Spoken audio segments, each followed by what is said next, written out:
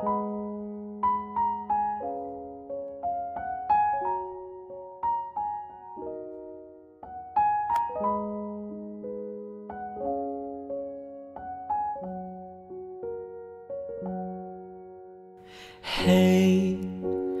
this is a story I hate, and telling it might make me break, but I'll tell it anyway.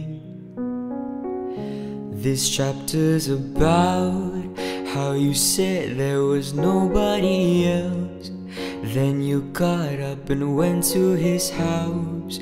You guys always left me out. Ooh, I still have the letter you wrote when you told me that I was the only boy you'd ever want in your life. I guess my friends were right. Each day goes by and each night I cried. Somebody saw you with him last night. You gave me your word, don't worry about him. You might loved him now, but you loved me first. Said you'll never hurt me, but here we are. Oh, you swore on every star. How could you be so reckless with my heart? You check in and out of my heart like a hotel, and he must be perfect, oh well. I hope you both go to hell.